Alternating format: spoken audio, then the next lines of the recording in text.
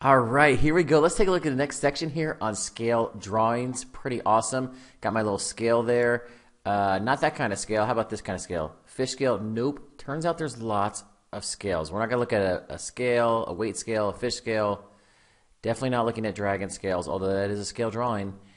How about scales on music? Nope, not music class. There it is. We're looking at a scale like this. Something is scaled down or scaled up. We're going to enlarge things or shrink things today. Should be pretty awesome. Let's take a look, and it all comes back to this scale factor idea. So we got to get really good at scale factor, and then this will be no problem for us. So here's my original triangle right here. 6, 9, and 10 are the sides.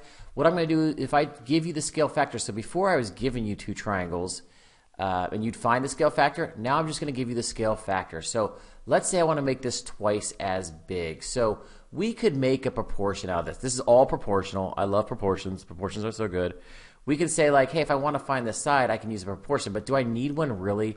If I'm scale factoring of 2, what's 6 going to turn into? It's going to turn into 12. So you could easily say like something like, hey, I know the scale factor is 2. 2 is to 1 as what? As what number is to 6. Like this would totally work, but it gets tricky to see like, does the 6 go top or bottom in this case? So I don't really use the proportion here. I just say, hey, it's twice as big. So 10 turns into 20, 9 corresponds to 18. I kind of stay away from the proportion in this case. It stays twice as big. It's proportional, so it actually goes back to like, remember those equations, y equals kx, remember those? This is like our constant of proportionality. I say, hey, one triangle is twice as big as the other. So I'm just timesing it by 2. Awesome. So how about this? Can I do fractions? Sure, I know we all love fractions. Let's do the same thing. So now when I take my original, go back to the original, bring them down here, I'm going to scale factor it of 1/3. What does that mean? It's getting smaller. So if it's less than 1, you're actually shrinking. Above 1, you're growing. So what do I got to do here? I just got to take all my sides and times it by 1/3. So I'm going to take 6 and times it by 1/3. I'm going to take 10 and times it by 1/3. And when I find the bottom, I'm going to take 9 and times it by 1/3. So that's how I'm going to find the sides. I'm just going to straight up multiply. What is 6 times 1/3? It's 2. 10 times 1/3 is 10/3. And 9 times 1/3 is 3. If you are a big decimal kind of person, if you like to get decimally with it, just make sure you write something like 3.3, repeating forever. You need that bar on top for it to be right. Either one of those is coolio. Awesome. How about this one? What if like 7/4? I'm like, yeah, I don't really know. Remember, fractions are decimals, so you can just take 7 and divide it by 4. Sometimes it's easier to work with a decimal for all the decimal lovers out there. That really is just 1.75. So if you prefer the decimal, no worries. Now I can easily see, hey, it's above 1, so this is actually an enlargement. So there's the original. It's the same. But I'm going to make it 1.75 bigger, so not quite twice as big. 1.7 times 5 is big. And again, how am I going to find the sides? Just multiply them all up. I'm going to take 6 if I want to find the side, times it by 1.75. All day, yo. We got 10 times it by 1.75. We got this bottom side, 9 times 1.75. So you can get after it with the calculator. You can say, hey, what is 6 times 1.75? Boom, there it is. We've got 10.5. All right, let's finish this out. We've got, I don't think I need, what was the bottom one? 9 times 1.75? So what is 9 times 1.75? 15.75. Whoosh, there it is.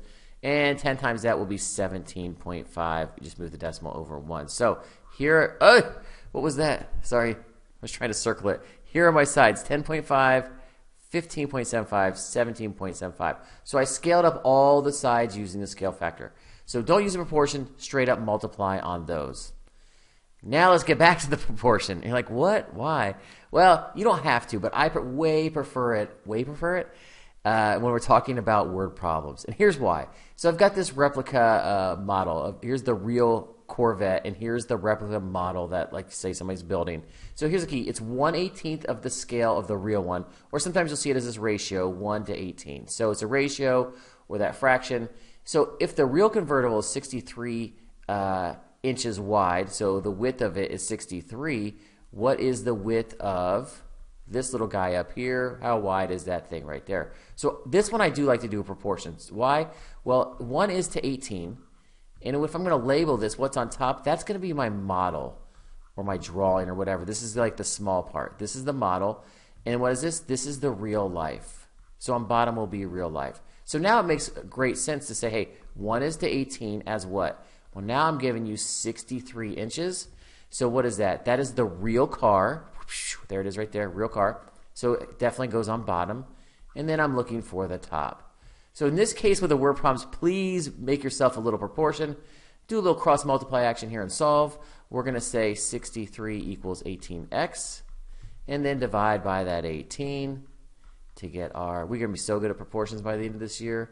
Proportion crazy. What is 63 divided by 18? I'm guessing it is not friendly. 63. Divide that bad boy by 18. Oh, it is friendly. Hey, look at that. It is 3.5 inches. So that is the width of this car right here, given the width of the real car. So it's a real replica of the thing. It's to scale. It is the exact proportions as the real thing. Awesome, proportional. I love it. Let's do 2 more word problems, and that's it, yo. How about a map? So we can do little models. We can do maps. Maps always give you some kind of key. So here it is down here. I already circled it. I'll circle it again. That is the key. So they give you some kind of thing like, oh, what does this mean? So if you measure 1.5 centimeters on this map, it's going to be 400 kilometers in real life. So let's say something like this. If I measure from Beijing to Shanghai, straight line, so this distance here turns out to be 2.5 centimeters.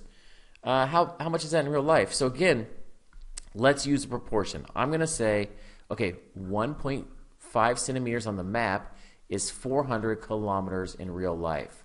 So again, just so I can make sure I know what's up, this is on the map. So on top is the map. On bottom is real life, the real life distance. And now let's finish our proportion. So I have to keep map on top, real life on bottom. So I want to know, or I do know, it's 2.5 from Beijing to Shanghai. That's not real life. That's definitely the map. So that is, the map is 2.5. I want to know what is it in real life. That's it, man. Just set up that proportion.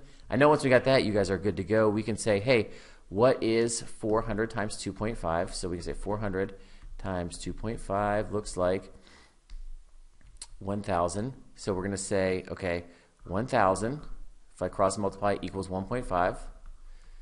And then let's just finish this out so we have a little bit of closure here. I'm going to say divide both sides by 1.5. 1.5.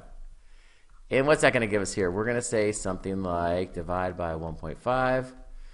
It looks like we are got a crazy, not a crazy decimal, but 666.6 repeating. So that is how many what kilometers. Make sure you label these things. I'm finding the kilometers in real life. Great. Let's check out the last one here, man. This is definitely now actually making a scale drawing. So I'm going to give you a little graph paper here. And I'm going to give you like a drawing of somebody's house. This is somebody's living room right here. So there, again, there's going to be some kind of key. One little length or width of this box, one little line. That one little line there is 5 feet long. So what are the dimensions of this living room in real life? Well, let's count it up. I've got 1, 2, 3, 4, 5, 6, 7, 8, 9, 10. So this is 10 units right here. It's, if you count those, it's 10 units wide. So we can say, hey, 1 unit is to 5 feet. As what? 10 units is to how many feet? So again, just make sure we're cool. On top are these units of graph paper, and then on bottom is going to be the actual real life.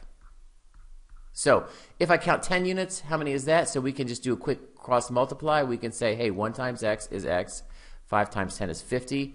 All day, yo. And maybe you didn't need a proportion for this one. You could just say, oh yeah, it's 1 is to 5, so I'm just going to times it by 5. So in this case, you could go without the proportion when it's nice and easy like 1. Sometimes you can just say, hey, oh yeah, it's 5 times bigger, so no worries. Awesome. So that's one side. How about this other side? It is 1, 2, 3, 4, 5. It's 5 units this way. So this is 5 units. So again, I'm just going to times it real quick. I'm going to say it is 25. So it's 5 units. Each unit's 5 feet. That's 25 feet. So I can say the new dimensions are 50 foot by 25 foot. Those are the real life dimensions. That little slash there means feet. That's the real life dimensions. Ooh, it sounds delicious. Dimensions of the real room. Okay, you want to add a room off of your living room. So maybe you want to make some kind of gaming room or something like that. And I want it to be this big. So I want to draw it. Maybe I want to draw it down here or somewhere off there. for your living room. So I need to draw this. So how can I go back? If this is the real life, remember, go back to your proportion. We said 1 unit is 5 feet in real life. So the question is, where does the 15 go? Does the 15 go top or bottom? Well, it's real life, so it goes on bottom. I'm actually looking for the unit. So I can do that for the length of it, and now the width, same thing, same unit. 1 is to 5. Now, where's the 18? I know that's real life. 18.5 goes on bottom. We'll call this y because it's another dimension.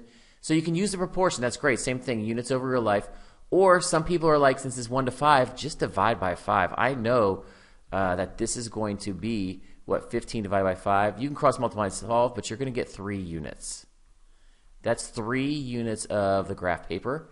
If I cross multiply and solve this one, it's 18.5 divided by 5, and you're going to get 3.7. So that's going to be 3.7 units. And now I just go over here and draw it. So let's say I'm going to go, it's the 3 this way, so that's easy peasy, right? 1, 2, 3. Now 3.7, not so easy. It's going to be 1, 2, 3, and not quite 4. So just do the best you can. I'm just not making it over there. So we're going to kind of estimate the best we can when I'm drawing these things. So that is it right there. All about the scale factor. We're doing scale drawings. We're doing scale models. We're doing scales on a map. Scales everywhere.